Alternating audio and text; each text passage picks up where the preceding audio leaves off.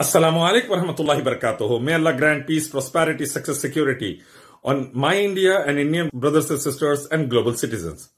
Brothers and sisters, American government have taken a very strong exception on the hate mongering of Modi government and its party and their party, the BJP, RSS, VHP, Bajrang Dal, against minorities, Muslims, Christians, against Dalits, SC, ST and OBCs, against lynchings, against death and destruction in India, against poverty and hunger and the wrong policies of the Modi government. Yesterday it has been reported.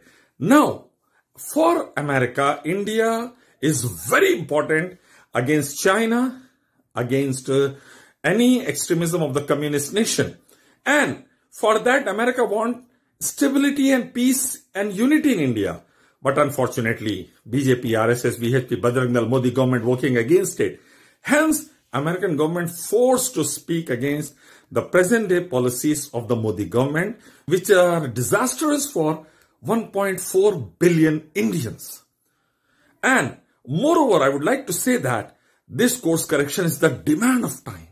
If Modi government do not do the course correction and stop the hate speeches, 51 gatherings and rallies against Muslims in Maharashtra alone in last 4 months, spreading hate and filth by BJP MPs and MLAs.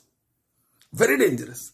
So this must stop. At the same time, the American government should make sure that Facebook, Twitter, Instagram and all the social networking sites which are being used to spread hate against millions and millions of Indians by a very small portion of the Hindu fanatics and terrorists of BJP, VHP, Bajrang Dal, it should stop. A Senate hearing is the demand of time against all these social networking sites and a strict action against them for spreading hate against the millions and millions of Indians, a billion plus Indians, by the Hindutva fanatics must be taken care of. It should stop. Then real peace will be there in India, in America and elsewhere. And moreover, fake news being spread by Modi government against Dr. Zakir Naik through their agents, through RSS, Hindutva fanatics and terrorists like Milli Chronicle, Abu Talha Zahak and so on. And these terrorists are spreading fake news against Zakir Naik to hide Mehul Choski's thousands of crores scam to whom Modi government have given a clean chit recently.